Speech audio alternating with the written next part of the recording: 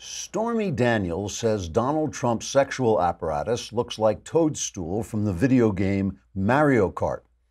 For those of you who've never played Mario Kart or had sex with the president, Toadstool is a smiling mushroom with red spots on his cap. And of course, it makes sense that he's smiling if he's having sex with a porn star, though the red spots may be indicative of a serious venereal disease.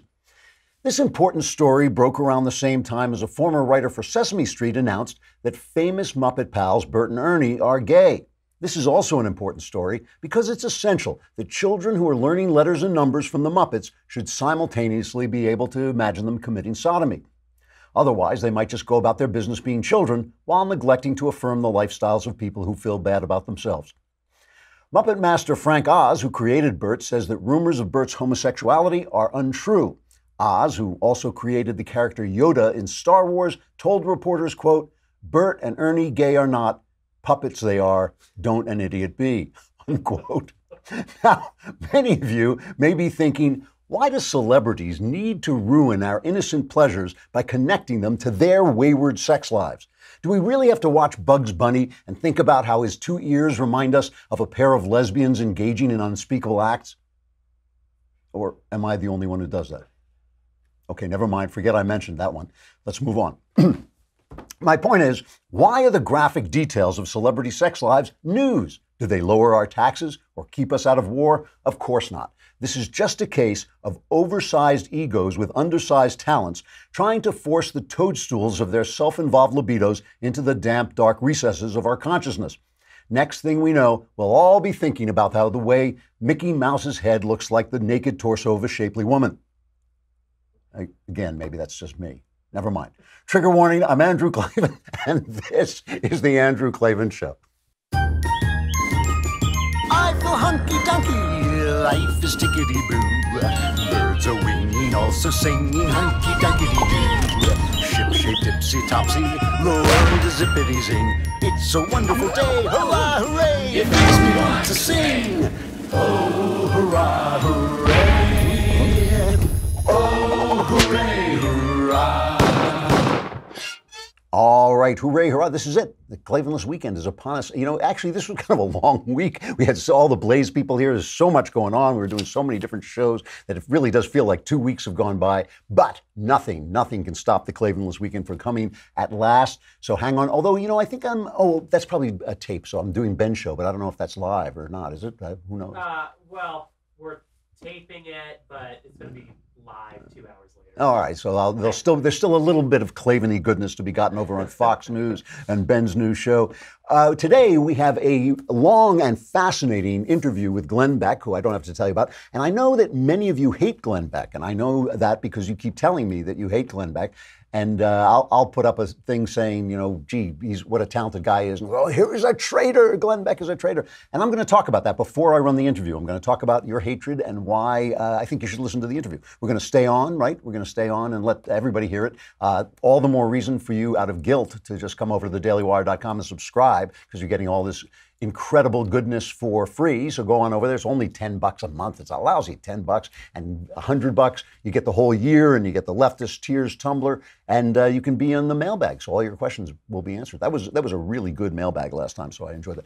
Robinhood, we have a new sponsor. This is an investing app that lets you buy and sell stocks, ETFs, options, and cryptos, all commission-free. Now, we gave this to Caitlin Caitlin and Katie kind of run the place, and they were out there, so we let them play with it. I don't know how they're doing, but I hear a lot of giggling going on out there, so I think they're doing pretty well. And the thing is, that, you know, there's no commission fees. Other brokerages charge up to $10 for every trade, but Robinhood doesn't charge commission fees. Trade stocks and keep all of you can trade stocks and keep all of your profits. It's easy to understand charts and market data. You can place a trade in just 4 taps on your smartphone. Robinhood web platform also lets you view stock collections. You can just learn how to do this. I mean, it really is a good thing to learn how to do, and you can learn it right on the app. Robinhood is giving my listeners a free stock like Apple, Ford, or Sprint to help build your portfolio. Sign up at klavan.robinhood.com. That's klavan.robinhood.com. You can learn all kinds of things, like how to spell Klavan. It's Klavan, no E's in Klavan, though I do make it look so easy, don't I? I know, but there's no E's. So So listen, we haven't reached the end of the Kavanaugh story. It's still a lot of stuff up in the air, whether there'll be testimony on Monday or not, whether there'll be a hearing. But the one thing I think we can say beyond a shadow of a doubt is the Democrats, in their slimy, despicable way, and really one of the worst incidences I've ever seen of this, have accomplished what they wanted to accomplish. I mean, the political calculus goes kind of like this. If Kavanaugh isn't appointed, if he's not appointed, it might just inspire conservatives to show up during the midterm election. So it might not actually be that good if they actually killed his appointment. The positive part of it is if they delay the vote, then they might take back the Senate and be able to stop it. And that means that the Democrat senators running in red states won't have to cast a controversial vote just before. So there's a lot of, calculus going on. But the one thing that can happen now that I think that the Democrats is really what they want is if he is appointed, if he is confirmed to the Supreme Court, they will forever after have tarred this guy's name with a completely unprovable, unfalsifiable, unverifiable charge from 36 years ago, from when he was a teenager. All we do is we're sitting around and we're saying, did he do it? If he did do it, is it really that bad? Do we forgive him? Is there great? Why are we even talking about that when the entire thing is politics? It is all politics. This is a genuinely despicable thing, and all they want is to put this guy on if this guy gets on the Supreme Court forever after, they have put this completely, utterly, entirely unfair asterisk by his name, the way they have with Clarence Thomas, completely unfairly, so that anything he does, any decision he makes, they have tarred this good man's name. It really is despicable. Again, this is not an attack on the accuser. She may have a false memory. She may not have a false memory. I have no idea. The point is, there is no way to know. And if there is no way to know, you're a senator, right? You're a senator of the United States. If there's no way to know, you do not bring it up. It is just not right. If there were 100 women out there all saying the same thing, I'd feel a little bit differently about this. I would feel differently about this, although you can always collect 100 people who are willing to lie about somebody. But still, all this talk about, I believe her, she looks honest, she seems honest. I don't care. There's no way to prove it. Plenty of people can look credible. I don't know anything about her. I mean, everything people say, nobody has said anything nasty about her. I don't mean to say anything nasty about her. I just don't know. And so it is therefore inherently wrong to do this to a person. And just, I want to start by playing a clip of Joy Behar. So you might want to put something in your ears just to keep it down a little bit. But I want to play this only because I would not play this if I just thought it was her. It was just awful Joy Behar. But I think this is representative of the entire Democrat Party and the left in general. First, just play her attacking Kavanaugh, just to show you the way they're treating this guy at this point. It's cut 4. These people in Congress right now, in that Senate Judiciary Committee, these white men, old, by the way, are not protecting women. They're protecting a man who is probably guilty. If you're not Judge Kavanaugh, take the lie detector test. Prove it the way she did and the way Anita Hill did, that they were not lying. Let's see that from you. Or are you a coward? By the way, just so you know, being old or white or male is not a bad thing. I'm all three, and she can go to hell, just to say this. But let's go back to 2016. This is 2 years ago. This isn't back in the Clinton era. This is 2 years ago when Hillary Clinton was running. Listen to what she said then. Teddy Kennedy. Remember Chappaquiddick? Am I the oldest person in the room? I remember that. Chappaquiddick. I mean, a girl drowns and he abandons her and he drowned. And women still voted for Teddy Kennedy. Why? True. Because he voted for women's rights. That's why. That's the bottom line of it, in my opinion. I mean, I don't like either one of them, to tell you the truth, Teddy or Bill. But they're both dogs as far as I'm concerned. But I still will vote for Bill Clinton because he votes in my favor. So we know, but that's all of them. That is all of them. That is Dianne Feinstein. That is every single one of the Democrats and the left and all the people on Twitter posing with their feminist poses. They're all the same way. It is just about the power. It is just about the decisions. There was Joy Behar. That is as brash, as brilliant, brilliantly painted, as bright a picture of hypocrisy as you are ever going to see, but it's all of them. I say this to you with a straight face, and I mean it. Every one of them is Joy Behar in this case. So let's just bring this up to date. Chuck Grassley, the head of the Senate committee that is the confirmation committee that is talking to Kavanaugh and deciding whether to pass it on to the full Senate, he has now gotten tough and said, she won't. They invited her to come and testify. She said she should testify. And all the left said was, we have to hear her out. We have to hear her out. So they said, come in on Monday. They said, you can't hear her out. What's wrong with you? What's wrong with you? You can't do that. So Grassley has now said that she's got to get in her. He really sent a tough letter saying, this is the latest and most serious of the Democrat side's abuse of the confirmation process. There has been delay and obstruction of this process at every turn and with every argument available. Therefore, I will view any additional complaints about the process very skeptically. And he gave her till Friday to get her prepared testimony in, or they will hold the vote on Wednesday. And here is Senator Gillibrand, Kirsten Gillibrand, who was a big Clinton supporter. So she has nothing to say about this, but she's now she's a big Me Too supporter because that's the way the wind is blowing. This is her responding to this. I don't think she should be bullied into this scenario where it's a he said, she said, where many members of the committee have already made up their mind. Without the benefit of an FBI investigation where it's nonpartisan and objective, and without the benefit of corroborating witnesses being able to testify, it's a sham hearing. And I don't think she should participate in it. But it can only be he said, she said. This is why all of this is bogus, right? It's all bogus. It can only be he said, she said. 36 years later, when the accuser says she doesn't remember the day, she doesn't remember the place, what questions are the FBI going to ask? 35 years ago, did you go to a party? 36 years ago, were you a teen at a party that I'm not sure where or when, that something may have happened, we don't know what? How can you investigate that? The FBI refused to investigate because it's uninvestigatable. It is uninvestigatable, and the Senate has its own investigators who are put there. All of this is about one thing. It is all about one thing. It is making sure that if you don't toe the leftist line, you have to be afraid, because they do not believe in diversity of thought. They do not believe that there could be another side. It is their side and hatefulness. And this is what I want to use this as an introduction to this interview with Glenn Beck, because it's a long interview, so I want to get to it quickly. I want to talk about our sense of diversity and our sense of individuality, because Donald Trump, obviously a divisive figure. Both Glenn Beck and I started out thinking, this is a horrible, horrible guy.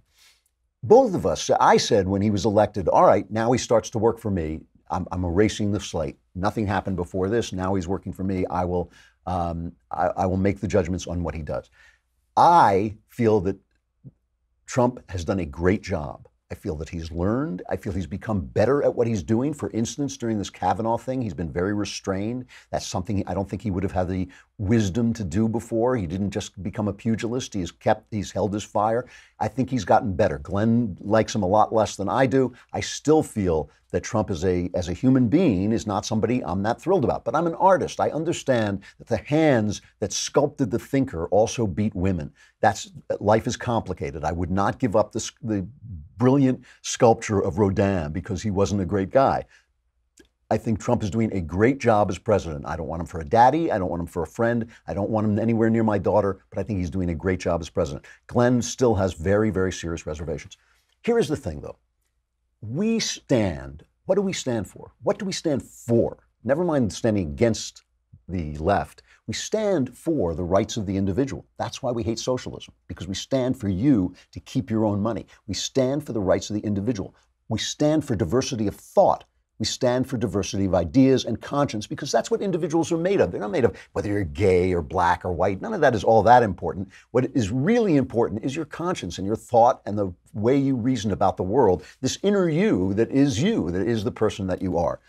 If we believe in the individual, then we have to believe in disagreement. We have to believe that people of good conscience are still going to disagree. They're going to find different ways forward. Glenn is not hating on Donald Trump because he has some plot to hand America over to the communists. He's examining his own conscience and what he wants for the country. So he's written this new book called Addicted to Outrage, which I think is, first of all, the premise of it is brilliant. It is Addicted to Outrage, how thinking like a recovering addict can heal the country. And outrage, I've said, how many times have I said, anger is the devil's cocaine, right? Anger is the devil's cocaine. He's absolutely right that outrage is an addiction, and he wants to talk about how to break that addiction and maybe move forward. I raised in this interview, I don't do a lot of talking in this interview because Glenn can talk for himself, but I'm going to talk now. I raised 2 objections. He wants to bring those people together who will talk to one another, and I raised 2 objections. One is this: I feel that the worst, by far, the worst behavior has been on the left. Are there bad people on the right? Obviously, of course there are, but our crazies are in the comment sections of blogs. Their crazies are Dianne Feinstein. Their crazies are senators and congresswomen and the last president of the United States. Their radicals own the press. Their radicals own NBC, ABC, CBS. Their radicals control a media which universally attacks the basic standards of this country every single day and night. And so how do we reconcile, how do we get around that incredible structure of wrongdoing to get to the people on the left, and there are millions of them, how do we get to the people on the left who will talk to us, who will say, you know what, you're not hateful, we do have points in common, a lot of points in common. I too think there are only 2 sexes. I think when they, I want, gay people to be treated well, but obviously there are only 2 sexes, men and women. How do we reach those people? So, you'll hear me raise that objection to Glenn. And the other is, how do we get our own side to listen when you're calling Glenn Beck a traitor, which, let me tell you, is absurd. And I'm very fond of Glenn. I'll be honest, obviously, you can see that I'm fond of him when I talk to him. I also worked for him for 6 months, and I saw the people he worked for and how much they loved him, how well they were treated. I mean, it's kind of hard not to like the guy. I also think he's one of the great broadcasters of the age, one of the natural talents of the age. So I have a lot of respect and affection for him, but I don't agree with him on some of this stuff, and I think there are problems about it that have to be faced. But does that make him a traitor? He's a traitor? Really? Really? Because he thought Donald Trump was a bad guy? I mean, really? So I think it's worth listening to. It's well worth listening to. It's a really interesting interview. And I think just, this is our side. There's got to be, remember what Paul said about the body of Christ? He said there are different people with different roles. What Glenn is thinking here, I think, is visionary. I think he has a view of the future that's really important. And I think it's worth listening to for all its problems. Here is Glenn Beck, one of the great broadcasters of the age, talking about his new book, Addicted to Outrage. Glenn, it's great to talk to you. Good to talk to you. And without a cigar, I know. It doesn't smell in here. I'll do what I can. Yeah, I know. Well, it smells a little because you're next door to Michael Knowles, so it smells a little in here. He may be decaying in there. I'm not right, sure. I'm not sure. I've actually been really looking forward to this, not just because I always like talking to you, but you are actually writing and thinking about something that has kind of been obsessing me, but I want to talk to you about it in very realistic terms. We're talking about your book, Addicted to Outrage. So we'll start there. We'll start with, talk about it. You're talking about outrage as an addiction, as an actual addiction.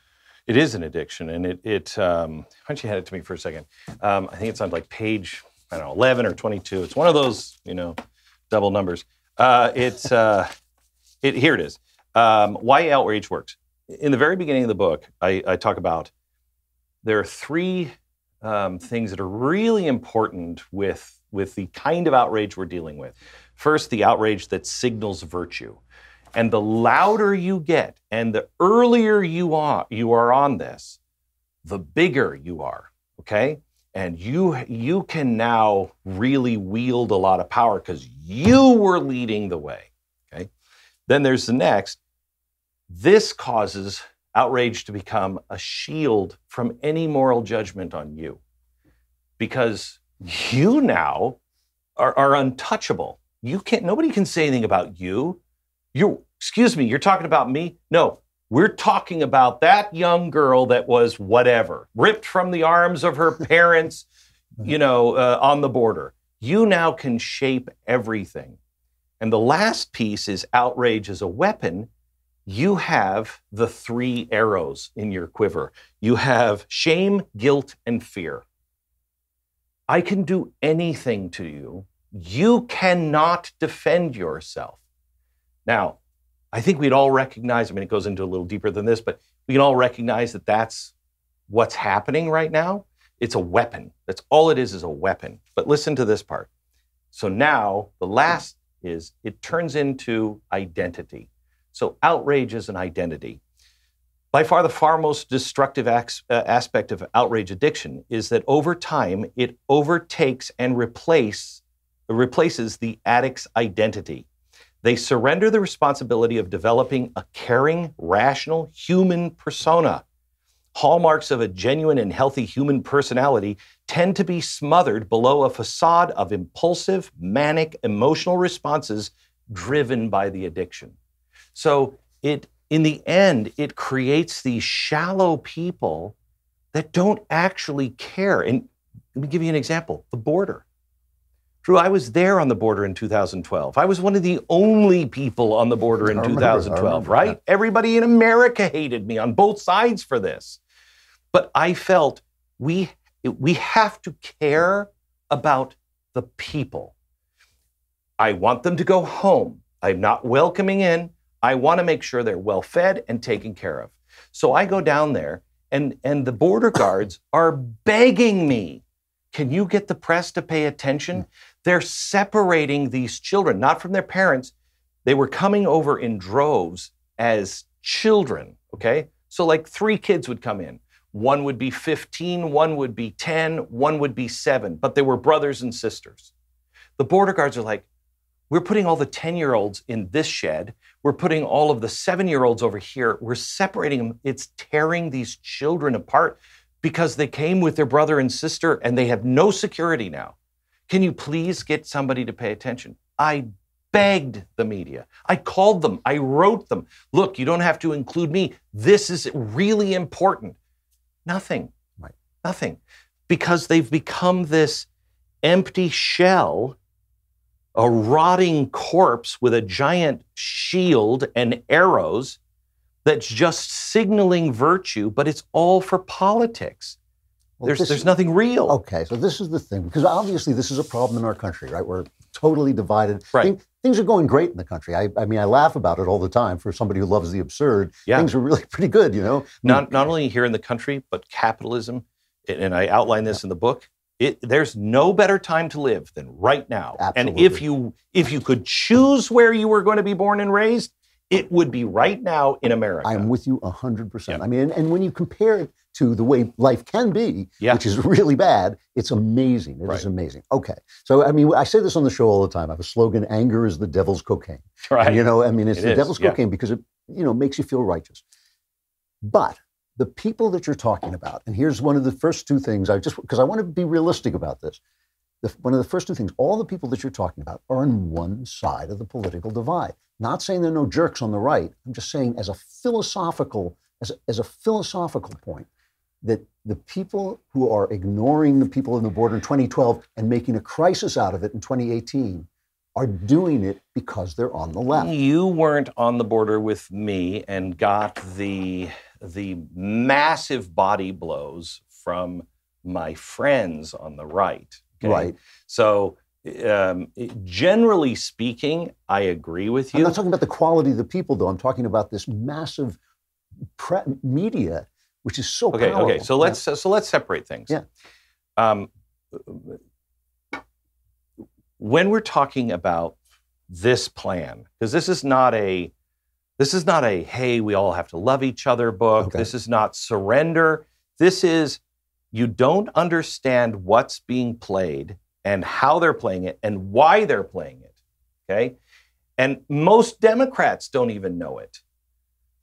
But once you understand the game they're playing, your outrage, your hitting back, your response, your anger is only making it go faster. They want that from you, okay? So if you want to save the country, you need to reframe. We're doing the same thing over and over, and it's just getting worse. That's insanity. Why is it getting worse? Because we don't understand the game that the ultra-left is playing.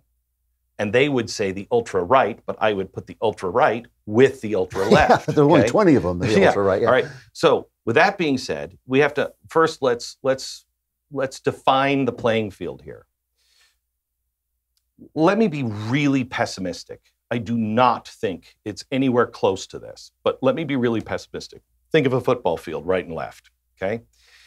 Let's say there is 15% of radicals who want to destroy America on the left, okay? And on the right, there's another 15% that just want to rip us apart. They want nothing to burn it all down. We're going to start all over again. Whatever it is, they hate what we have, okay? That's 30%. Nothing in this book is aimed towards them. You're not going to change them. They're not going to be saved or turned around. They do not have good intentions. I'm talking about the 70%. Now, out of that 70, I'll bet you that there are 60 that are gettable. Mm-hmm. It only takes, I actually agree with these numbers. Right, okay? These are, It only takes 20%, 17% for the tipping point. A dedicated 10% can change the world. 17% is a tipping point. You have 50% that are lockstep that say, I know the game you're playing. I know the game you're playing. And you know what? Doesn't bother me. Mm-hmm. Doesn't bother me. Here's what we are going to do. We're going to do X, Y, and Z because this large group of people are talking to each other. We know who we are. You're lying to us and about us, okay? Maybe you're on the left. You on the left, these radicals, are lying to me about them. And those on the right, okay, we're all being lied to, and we're being used and manipulated. I am with you, and when I watch you say these things, and I mean, just today, I sent out a tweet because we did that backstage show. Yeah. I hate to flatter you, but I can't help it. I was marveling at your broadcast. You are a broadcast god. I've never seen anybody walk into a room and speak as naturally as that. I take my shirt off, I look a little like Thor. I know. We were dazzled. I was blinded by the beauty. I know. But I said something on Twitter, and immediately I got, Beck is a traitor. Beck, he's a traitor. I thought, like, Glenn Beck is a traitor because he had reservations about Trump. You've been really fair to him. I mean, you did not, like, you haven't just sat there taking pot shots at him, and you haven't been like some people who I find kind of annoying, who are still kind of virtue signaling over Trump's many, many personal flaws. Mm-hmm. But you've given him a fair, I said I would. I said I would during the election.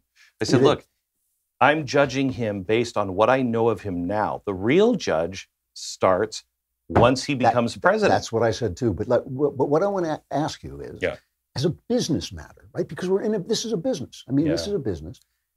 As a business matter, how then do you break through your persona to the people? I don't know. Okay. I don't know. I can't. I don't know. I mean, I talked to. Have you ever read the book Pendulum? No. Okay, it's a business book, came out about 2011. An absolute must read. You should read it. Have you read The Fourth Turning? No, these are you read books that are come out of my kennel. I'll look for them. Yeah, you should read both of those books because it will help you. I've been reading stuff that will help me explain what's happening to us, where we are in history. The patterns of history are really important. Who has done these things before? Mm-hmm. How did it go wrong? How did it go right? Let me start with Gandhi. Why did Gandhi win? Because he was up against a nation with a conscience that would actually respond to his tactics. Correct. Why did Bonhoeffer lose? Because he wasn't. He was up against monsters. Okay, right? Yeah. So very good, Drew. I've asked that question to so many people, and they don't. I don't really know. It's clear. Bonhoeffer was saying to the people around him, I've got to talk to Mr. Gandhi. He knows how to fix this, okay? He didn't have any special, magic that he could do. Bonhoeffer was doing it.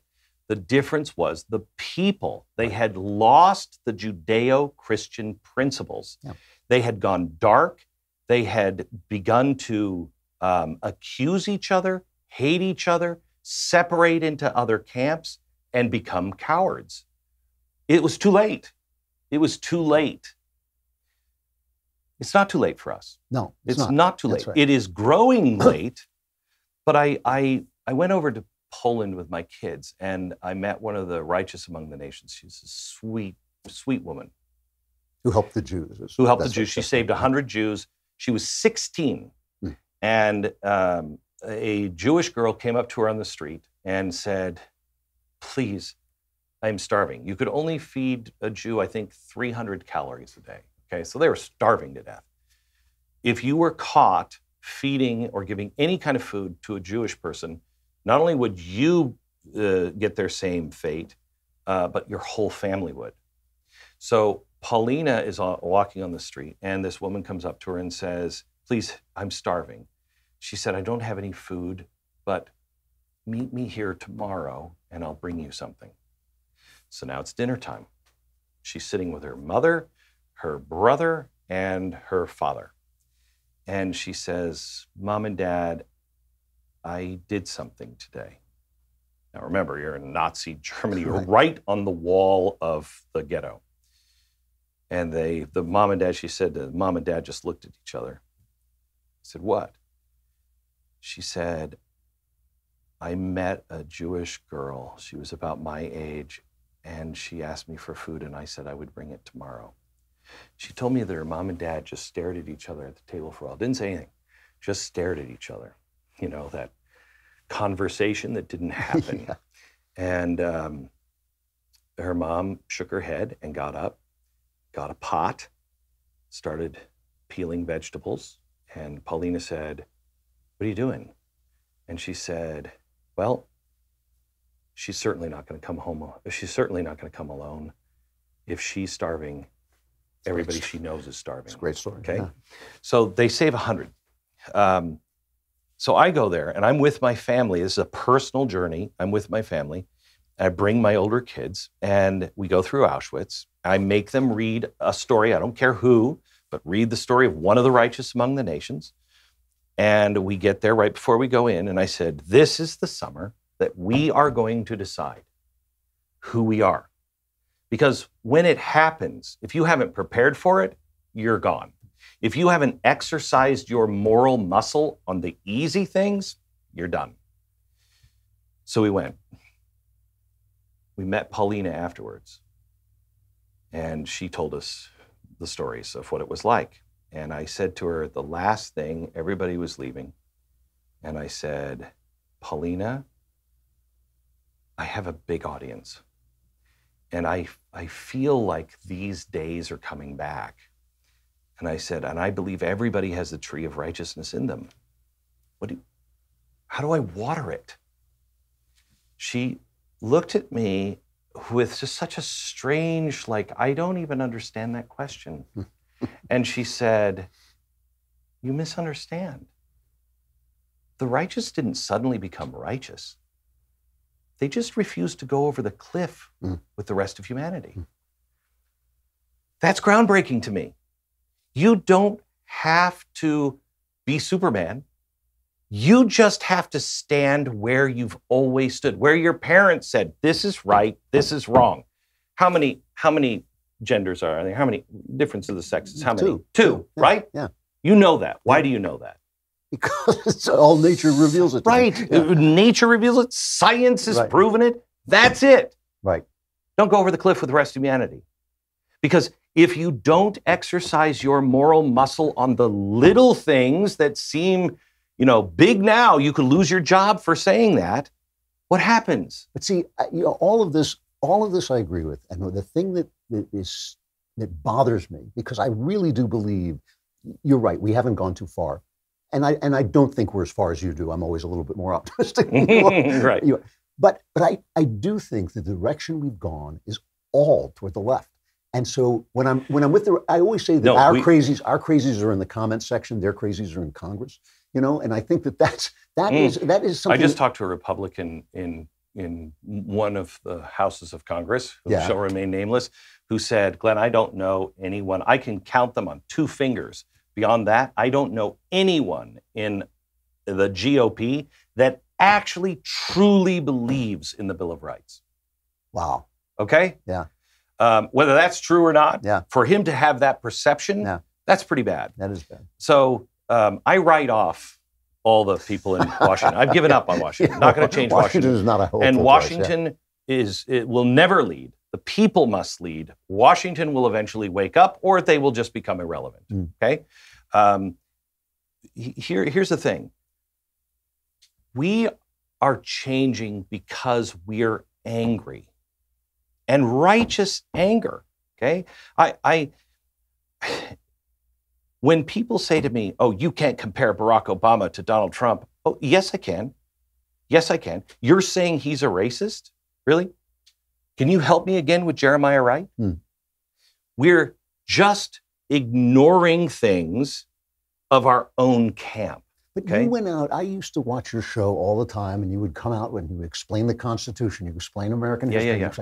You were a hated figure on the right. I mean, you were speaking. But why? That's what I'm asking you. Okay, Like, I was a hated figure on the you right. you were a hated figure. On the You were considered to be a right-winger. yes. A right-winger for sitting there going, here's the Constitution, here's God, this is what we believe, these are the things we've always believed. So you became, Right. that made you a But right-winger. how And that makes me a many- right-winger. I know. Yeah. I know. Yeah. How many people got the truth because of the media Right. and the giant organizations that are just trying to pit us against each other for money, for power? How many people actually watched me more than a segment with Jon Stewart? Mm. How many people would be willing to sit down and say, I think this guy is a horrible human being, but I want to know myself? Craig Hatkoff is a guy who he co-created the Tribeca Film Festival. You think I'm popular with the Tribeca Film Festival? Oh yeah, they have the big, Okay. the big Right. Glenn posters. Right. Yeah, I know, yeah. He called me one day and he said, "May I just meet you?" I said, "Sure. What do you what do you want to do?" And he said, I just want to meet you. I just want to talk to you." We went into a very liberal restaurant where he was very popular and I was not. We are good friends because he wanted to know himself. This is what I think you are based on what everybody tells me, but it doesn't make sense to me. I don't think you're that guy. He ended up, now think about how unpopular this is. He's the guy who nominated me and I won a Tribeca Film Festival award. Okay? Yeah. That didn't happen. Right. It just requires us to say, wait a minute. I'm not going to listen to the noise. I'm not going to listen to the noise because I don't believe 50% of the country wants to destroy us, whichever side that is. I do believe 30% of the country, 15, and I'm being generous. I just say 30. I don't know how it's balanced, but just let's say 15 and 15. I do believe there is 30% of this country, and I think this is too big of a number, that do want to destroy us. Okay? Well, so then why are we letting that 30% control us? And we're losing reason. When that person said, you know, "Oh, I hate Glenn Beck," Twitter. Don't I know it, brother? Don't I know it? Okay? Yeah. It was interesting to me. I did a podcast with somebody a couple of days ago, and all the things were Glenn Beck, oh, Glenn Beck, Glenn Beck, Glenn Beck. One of them, because in it I had said that we were talking about Anonymous, and I said, look, the problem is he's the president. He's the duly elected president of the United States. The people selected him. We decided, we voted him into office. My point being, you cannot go around the people. No cabinet, nobody. Anybody who's taken stuff off of the president's desk and he's like, where is that stuff? You should not be around the president because he has my power. He has your power. Yes, he has Barack Obama and all the people who voted for Barack Obama. He has their power too in a government way, okay? He is supposed to be our president. But so many people on the right said, oh, he's our president. You said he was going to be a disaster. You're now claiming victory for him. No, that's not what I was doing. I'm very clear on where I stand, what I like and what I don't. Take it or leave it. It's my opinion. You don't have to march in lockstep. I'm not asking anybody. Right. In fact, I'm encouraging you not to walk in lockstep with me or anybody else. Do your own homework. Be your own person. surround yourself with people who challenge your point of view. So you are strong enough to defend it and you know what's real. Conservatives have a great advantage over liberals. We are pushed to the wall almost every day since you've said, I'm a conservative. Your life is just hell, okay? We're pushed to the wall. We're called bigot, racist, homophobes. At some point, you have to say, am I one of those? Am I? This viewpoint? You have to do the thinking, or you're just, I don't know what you are, but you're not a human being if people are calling you that all the time, and it doesn't make you stop and think. So we have to think who we really are, why we believe these things, because it's so much easier to just give up and go to the left. It's just easy. Yeah. Yeah, I got a million other questions, but I'm out of time. I think you're talking about a visionary path, and I actually think it's possible. This is as optimistic as I've ever heard you sound, so there must be me getting on your nerves or something. I was really, no. I will tell you, Andrew, I was depressed 4 years ago. I didn't see a way out. Yeah. And my gut told me this is the way to go, but I didn't understand it. I did research. I found out what the disease actually is, who's doing this to us, where these words that none of us have ever heard of come from. Once you understand that, now let's fight differently. Yeah. Don't surrender, fight differently. Well, I want you to know when they come to get you, I'm going to be the guy like Peter going, I never saw him before. I don't know. I don't know. I hated him. They made me say that about him on the show. Exactly. Anyway, it's great to see you always. Good to see you. Thank you. Thanks a lot. All right, Glenn Beck, the guy, I think he's on a visionary path, and he's going to pay a price for it, and when he does, we'll all desert him. I think that's basically the way to go. All right, stuff I like. Stuff I like. Stuff I like. Stuff I like. Stuff I like. Stuff I like. Stuff I like. Stop. All right, that was Matt Zwerkowski. Matt, keep your day job. I don't know. Let's talk about sex. Since it's all the news.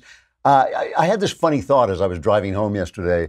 I was thinking, if people restricted their sex lives to marriage, like all these problems would go away, all these Me Too things would go away. I thought, why, how come no one's ever thought of that before? And of course, I realized that what the left is complaining about is the blowback from their own culture. They're the ones who told us that marriage didn't matter. They're the ones who told us to be free. They're the ones who told us that women love sex just as much as men. And now they're the ones complaining about how they get treated when you tear the fence down, when you tear the wall down. Who was it who said, don't tear down the wall until you know what's behind it? What's behind it is sex, which is an unruly, passionate, difficult, complex human system that was not built for civilization, right? It wasn't built to make civilization. It makes civilization arises out of it, but it is a troubling, disturbing process that keeps civilization on its toes for sure.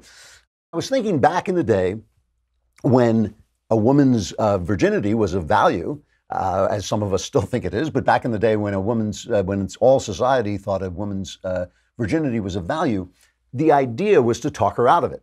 The idea was to seduce her, right? And if you couldn't seduce her, you might wind up marrying her. That was basically the kind of, I think it was Benjamin Franklin who said that a castle, neither a castle nor a woman's virginity can stand once they begin to parley, once they begin to talk. And this process of trying to overcome a woman's virtue, a woman's resistance, created the art and the act of seduction, which has produced some of the greatest art there ever was.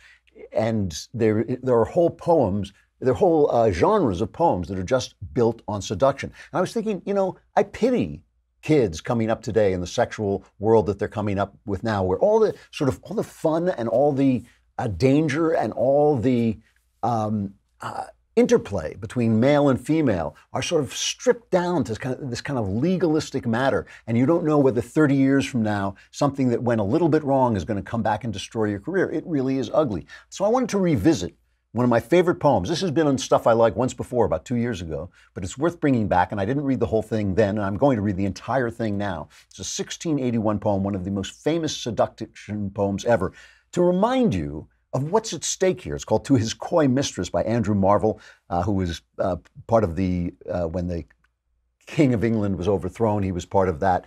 He wasn't a Puritan, though, and as you will hear. And here's the logic of the poem, so you know what I'm reading, so in case you lose track of it. He says to the woman, if we had all the time in the world, it would be okay for you to be coy. It's called to his coy mistress, meaning she's not giving over. She's not sleeping with him. If we had all the time in the world, that would be fine. But we don't. We don't have all the time in the world. And he says, if we had all the time, I would do nothing but charm you. Through all eternity, I would do nothing but charm you until you finally slept with me. But in fact, time runs out, life is short, and after you're dead, if you die a virgin, then the worms will eat your virginity instead of you sharing it with me. So now let's do it. Let us do it. And what's so wonderful about this poem is it basically reminds us that sex is part of the life drive. There's something essential about it, and it's unruly, and it doesn't work. Our sexual feelings don't work. There is no law that you can put in place that is ever going to make our sexual feelings and sexual actions bring it into league with civilization. It is always going to be a conflict between what men see, what women see, what people want, and just the urge to keep on going and love each other and stay alive and reproduce. So here is To His Coy Mistress, one of the great poems of all time by Andrew Marvell. Had we but world enough and time, this coyness, lady, were no crime. We would sit down and think which way to walk and pass our long love's day. Thou by the Indian Ganges side shouldst rubies find, I by the tide of Humber would complain. I would love you 10 years before the flood, and you should, if you please, refuse till the conversion of the Jews. My vegetable love would grow vaster than empires and more slow, and 100 years should go to praise thine eyes and on thy forehead gaze. 200 to adore each breast, but 30,000 to the rest, at an age at least to every part, and the last age should show your heart. For lady, you deserve this state, nor would I love at lower rate. But at my back I always hear time's winged chariot hurrying near, and yonder all before us lie deserts of vast eternity. Thy beauty shall no more be found, nor in thy marble vaults shall sound my echoing song.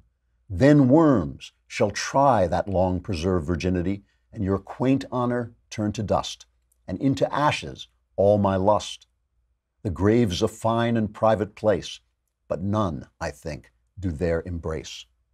Now, therefore, while the youthful hue sits on thy skin like morning dew, and while thy willing soul transpires at every pore with instant fires, now let us sport us while we may, and now, like amorous birds of prey, rather at once our time devour than languish in his slow chapt power.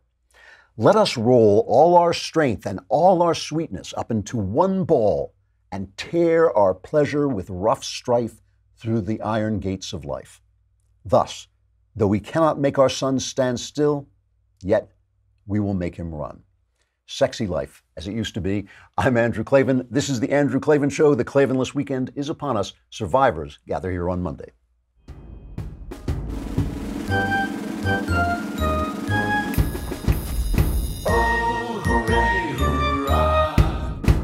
The Andrew Klavan Show is produced by Robert Sterling. Executive producer, Jeremy Boring. Senior producer, Jonathan Hay. Our supervising producer is Mathis Glover. Technical producer, Austin Stevens. Edited by Alex Zingaro. Audio is mixed by Mike Cormina. Hair and makeup is by Jesua Alvera. And our animations are by Cynthia Angulo and Jacob Jackson. The Andrew Klavan Show is a Daily Wire Forward Publishing production. Copyright Forward Publishing 2018.